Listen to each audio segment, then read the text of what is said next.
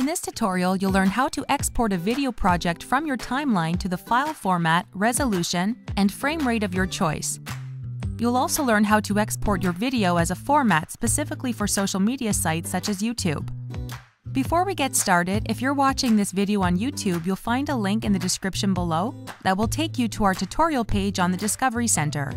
Here you can download a written copy of this tutorial to follow along. Let's get started. So I'm in Pinnacle Studio and I've got my finished video on my timeline that I'm ready to export. The first thing we have to do is click on the Export tab. This will open up the exporter. On the right, we can click on the play button to preview our video one last time before exporting. And on the left, we first have to choose to export either to file or to disk. Choosing the file option means you can create a new video file that you can view on your computer, upload to a website, or transfer to a flash drive. Choosing the disk option means you can burn your video or project onto a DVD or Blu-ray disc. For this project, I want to export it to a new file, so I'll click on File. Now, under Destination, click on the folder icon to select the file destination where you want to save the new exported file on your computer. Next, change your file name.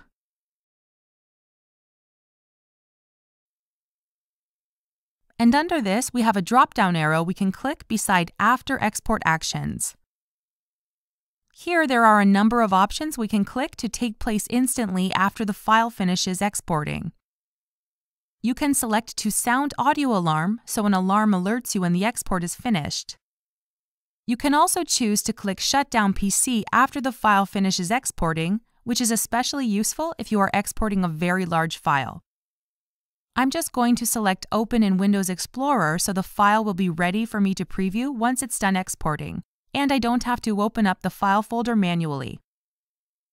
Now, if I don't want to manually select which format I want to export as, I can just click on Same as Timeline, which will export the file using the same settings used on the timeline. But I'm going to uncheck this so I can show you some other options you have if you want to manually select your format output. So we have Format selected from this drop-down menu on the left. And we can click on the drop-down menu on the right to see all the different file formats we can choose to export as. You can also choose to export according to file extension. So go back to the drop-down menu on the left and click Extension. Then you can click on the drop-down menu to the right and select which extension you want. So if you need to create an MP4 file or AVI, you can select that here. Then underneath, you can select a preset, which will determine the quality and size of the file. So if you want an HD quality file or even 4K, you can select that here. You can also choose to export as a file for a specific device. So here, if we select Apple under the Preset menu, we can select to export as a file to watch on your iPad or iPhone. Lastly, we can select Web and choose to export as a new file for YouTube, Vimeo, or Box. So for this video, I'm going to go back and click on Format. And I'm going to select HD 1080p as my preset. Once I do this, you'll see that all the video and audio specs have been locked in. Now let's say I want to change something here because I have really specific export requirements. I can click on this Customize icon to the right. From here, I can change the video size or make any other needed adjustments.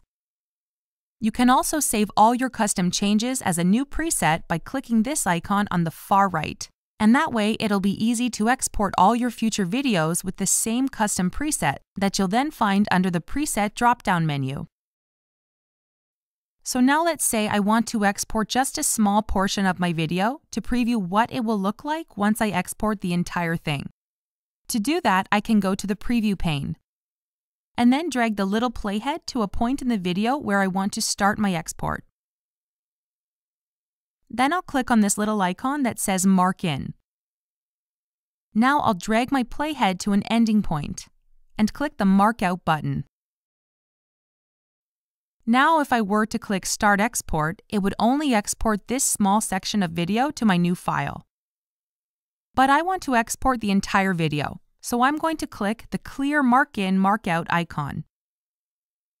And now, if you're happy with all your settings, click on Start Export to export your project as a new file.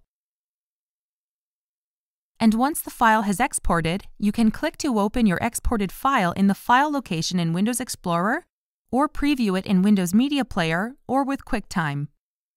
And it's just that easy to export your videos for any device or as any format you need.